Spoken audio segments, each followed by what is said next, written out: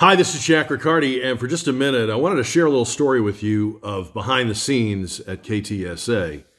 So the other day, I was talking on Messenger with Sean Rima, seeing how he was doing. We were kibitzing back and forth, and he said, "Hey, I want your mailing address. I want to send you a gift."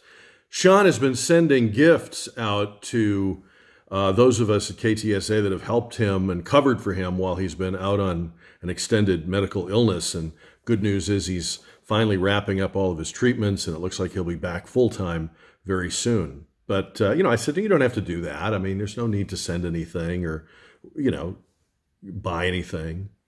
But he did anyway. I'm going to show it to you. I'm going to show you what he sent me. But first, let me explain something. I tend to work alone. Most of my radio career, I've been alone on the air, almost all of it.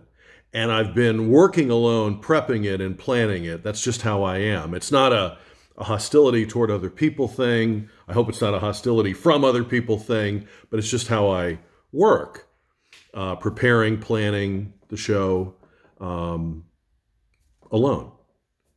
But from the time that I joined KTSA, and it's been 2/3 of my total days in radio have been at KTSA, it felt more like a family of people than anywhere else I ever worked, any other radio station I ever walked into. And so this is what Sean had made up as a gift. And this is from a Christmas time photo.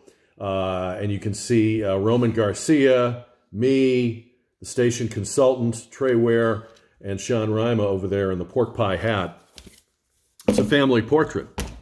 I'll see you on the radio this afternoon between 4 and 7 on 550 and 107.1 KTSA. And if it's easier for you to listen to our show at other times, it's always available on demand on the Jack Riccardi page at ktsa.com.